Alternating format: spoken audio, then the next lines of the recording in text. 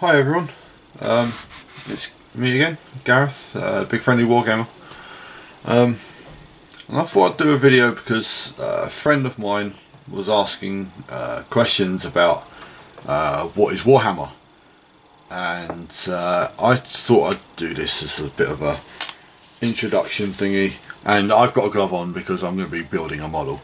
But first off, I want to start off, basically, at its core, Warhammer is a war game. It is played by 2 or more players, and it normally involves miniatures such as these guys. He's not finished painted yet, so don't worry about him. And you have 2 armies. So say for example they're my Necrons. Forget the Cork. Don't worry about the Cork. The Corks aren't there. And these are my Chaos Space Marines.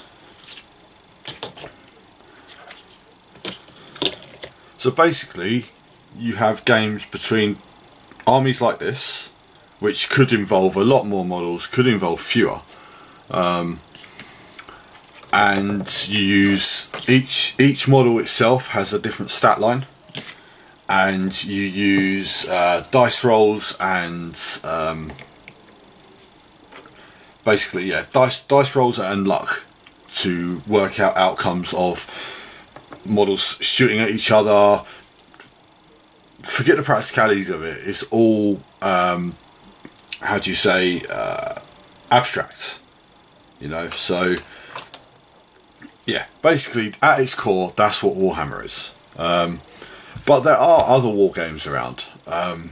Games Workshop is probably the biggest wargaming company at the moment, but there are others. There's trying to think of some weird games who make Malifaux. You've got Warlord Games. There's quite a lot around. I mean, if you look on, just type in Wargaming on a Google search, and it will tell you basically, give you a list of quite a few. But basically what I wanted to show you is starting out in Wargaming. Now I'm going to remove these so they're not on camera, because basically I just want to give you an idea of a fresh start. Okay, so you've got your table set up, you've gone into a gaming shop and you decided you're going to start collecting this stuff, and it comes in 2 kind of formats really. Well, it comes in many kind of formats. So your basic, most of this is going to be Games Workshop stuff because it's what I collect. So your basic stuff, say for example this box of Bloodletters. If you've watched any of my videos before, you may have seen me painting some of these before. Brand new box. I bought this because I need it for an army. Not opened it yet, and I'm going to open it today. I think they're about £25, and that is basically what you get in there is a unit for the game, and you could have this unit could be your whole army if you're going to play small points games. But you can also go a bit bigger and go with things like this. Now this is a start collecting box. This is Games Workshop, and this is Blood Angels, which you can't see because the camera's too high. Basically there. Okay, so it's a Blood Angel start collecting box, and in this you get 3 different units. So you get the basic squad, which is a tactical squad in this. You get a captain who's in Terminator armor. Don't worry about the Terminator armor for now. And you get a tank. So you've got a troop, a HQ, and a heavy support choice. This is more of a great way to start because you generally get discounts on the stuff. I think it works out that you get this guy for free. He's like a £15 model, so he doesn't cost you anything. They're a great way to start the game and to get into it. But the problem with this is for one game, and this is £50 if you're buying it in Games Workshop, and you can only play that one game with this really. Whereas the Bloodletters that I showed you before, they can be used for 2 and maybe 3 games.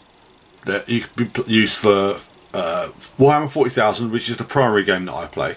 It could be used for Age of Sigmar, which is a game I'm learning, and pretty soon it'll be able to be used for the Horus Heresy, which is an older edition of 40k, but it plays differently. So yeah, you can also get things like this then, and this is a Necron Overlord in a plastic pack. He's made from a resin called Finecast, and again, not opened yet. I haven't got around to him. I've got lots of stuff like this that I haven't opened yet. And basically, I use super glue. This is my super glue I use, and I find it's really good for building everything. A resin model you need super glue for. You can't build it with plastic glue. I have some plastic glue somewhere, but I don't use it, so it's disappeared. It could be under here, but we don't need to do that. But the other models, the Start Collecting box and the Bloodletters, are plastic, so you can build them with plastic cement. Now, I don't like plastic cement. It does give a stronger bond generally, but I don't like it. I prefer super glue, so I use super glue for everything. And then this is my December acolytes for Malifaux, which my sister kindly got me for Christmas. And it's all backwards, of course, because my camera's upside down. So, but basically, these are plastic models made by Weird Games. They're plastic, but they're a different kind of plastic to Games Workshop. And as you can see, the packaging is really different. This is for a totally different game. This isn't for Warhammer at all. This is for Malifaux. Malifaux's a different game, different kind of war game, where you don't use dice, you use playing cards. Like a proper deck of 1, 2, 3, 4, 5, 6, 7, 8, 9, 10, Jack, Queen, King, Ace. So it is very different. And then going up to the very end of the scale, this guy here. Now, basically, they come in boxes with plastic. This has been cleaned up because I was working on it before. And this is from Forge World, which is... And it works out to be this guy here. Basically, he's a Primarch. He's called Lumineros. This is the higher end of the Wargaming miniatures. Very high detail, and comes in a lot of parts. I've not got round to completely building him or painting him yet, and I will do. There's no rush. I'll get to him eventually. And some miniature companies have metal models. I have a number of metal models, a lot of metal models for my Blood Angels for particular. But basically, that's what you get. And some kits are more difficult to build than others. But for today, I'm gonna just build one of these guys. As I was saying, I need to open it up first. I need to get these built for a game in a couple of weeks' time. And I've been spray painting all weekend because the weather's actually been quite good. Now, when you open these, they could be a little bit intimidating to start with. So you get your instructions, you get your bases. All models generally have a base. And then they come on these spewers, as you can see.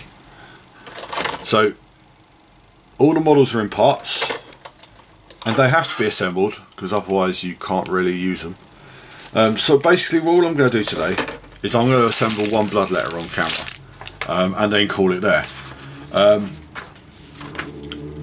So basically, yeah, I've got my clippers, which are these. These are Games Workshop clippers. You can get them from everywhere.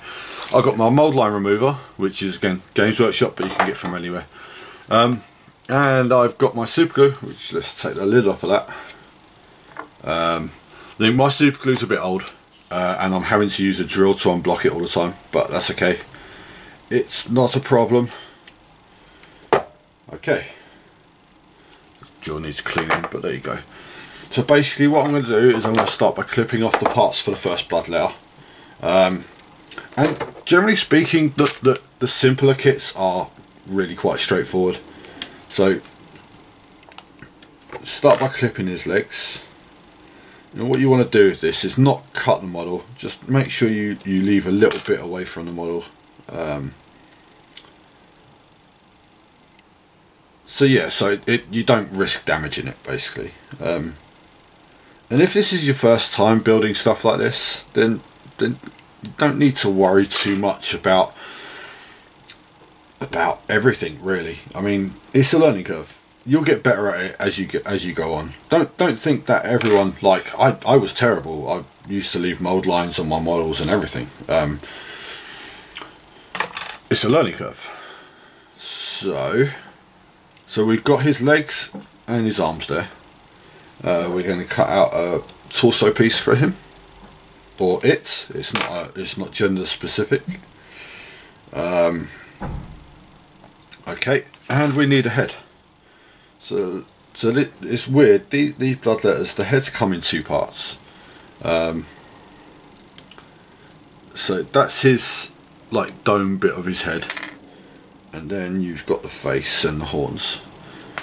He's got hair down his back as well, which, as all us men know, is essential. Okay, so that's all the bits for the Bloodletter. I also need to open this bag so I can have a base for him. So, little round base. And basically I'm going to start cleaning this up now. So, you won't... Let's see if I can zoom in a bit and you'll be able to see this a bit better. Okay, so as you can see, there we go. This is his torso part, and you've got this bit here. It's awkward doing this on camera. It really is. Okay, so you see this little bit here is where the spear connected to the model, and it just needs to come off. It's quite easy. With a mold line scraper, it's really quite straightforward. And like I said, you don't need to be perfect with these. These are basically infantry guys. They die fairly quickly. And then basically go around the model and any mold lines, just remove them. It's fairly straightforward. And if, like I said, if this is your first time, don't feel intimidated by any of this. I've got a thing where I get intimidated by big models and I put them off. I put off building them and stuff, and you really don't need to. Me saying that, I've got a Reaver Titan sitting in my and a Reaver Titan again is Forge World, and the kit is huge. It's like these guys are 28mm scale, and so is the Titan. It's used in the same game, but it is nearly a foot tall, I think, whereas these are a few inches high. So yeah, so basically I'm just going around on the model and cleaning it up. And this won't be a long video. I'll go back to my rambling videos on Tuesdays. Although I'm thinking about moving them to Sundays, because it just Sunday is I've got time to do things. So yeah, but we'll see. We will see. Maybe after I've had my holiday from work, we'll see. So yeah, now I'm on the head. I'm just cleaning up the horns, and this is a relatively straightforward model to build. The Forge World stuff is a lot harder, but again, it's all experience. Once you've done it, built stuff a few times, it becomes quite easy. It's just these guys are a bit weird the way that they've done them. Like their tongue is attached to the back bit of the head, which goes through the mouth and everything. But it's fine. They're not new models. They've been around for a while. But yeah, they're fine. So the mould line on the front of his leg was quite big. That's come off now. And I'm not going to be perfect with these. They might have a bit of mould lines on them still. It's fine. It's just basically where they make these spewers. You have like they're 2-part moulds that go together like that, and they leave a line around the models. Not all the time, but sometimes they do. And it's just taking that off. That's fine. Right, so they're all cleaned up now. So we're going to get to gluing. So we're going to start off with the legs. We're going to put a bit of super glue. You know, with super glue you don't need that much really.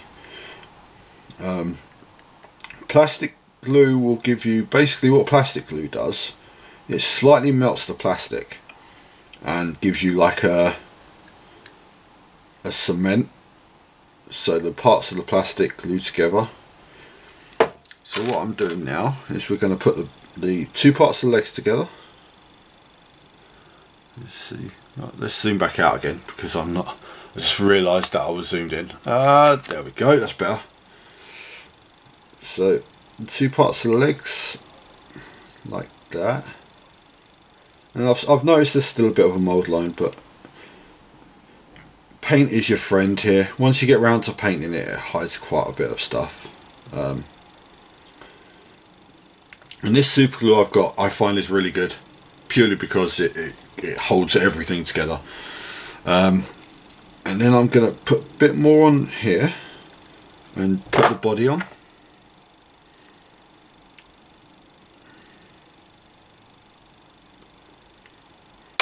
And it's going to fall off. It's about, you just got to take your time. I mean, I'm rushing this a little bit because I don't want to make a mega long video. Because it's Sunday and I want to get to painting. I've got stuff I've got to get painted. Okay, and at this point I'm now going to glue him to his base. So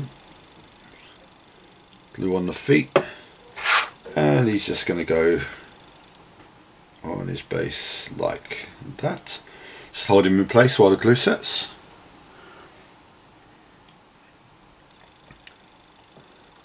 And like I said, with the whole glove thing, this is one of my weightlifting gloves. I use it quite a lot, and it's starting to fall apart a little bit. But where I've built so many models over the years, I have problems with my hand. Because these tools are quite hard. Like, they have no grip or anything on them. So basically, the gloves, they just save me from constantly ripping my hand to pieces. So this is something you need to look at if you're looking at getting into this hobby. Is your tools. I mean, I do have other clippers around somewhere, but they're older clippers and they are actually quite blunt now. So I use these because they're fairly new. So I'm giving that a few seconds to set, and then we're going to glue the hair down his back, because he's a manly demon with hair down his back. Just applying some glue to the connection point, and you don't have to go overboard with the glue. You can just add little bits and pieces here and there. So that's the stage we're at the moment. So he's got no arms and no head, but it's okay. And then while that's drying a little bit, we can glue his head together. So basically what we're going to do is super glue in the head, and thread his tongue through the mouth, which is, this is what I mean by it's a weird way they've built these, but anyway. And just hold that in place while it sets. The good thing with this super glue is, like, literally give it a few seconds and it's good to take your hand away. And let's see, I'm still getting used to this camera. Let's see if it'll focus. Focus. No, it really ain't going to focus. So let's try and do that. No, it ain't going to focus at all. Oh, there we go. And now my hand's in the way. So that's his head. And he's a demon, so he's supposed to look scary. And I've glued it and dropped it. Well done! I'll be back. Right, so we've got his head glued. His body is glued to the base. So we're going to put the arms on now. And he's got a really big sword. And so we're going to put some super glue in his arm. And figure out which way the sword arm goes on. Just like that. And I've gone a little bit overboard with the super glue. There's a little bit much on there, but it's fine. It dries clear anyway, so you won't be able to see it. And we're going to put the other arm on.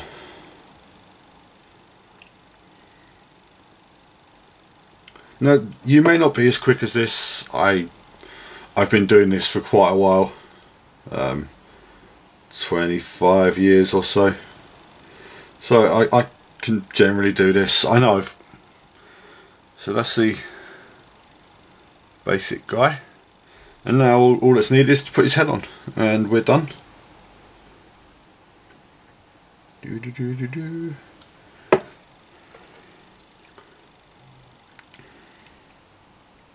going to put his head at a slight angle so he's looking sideways.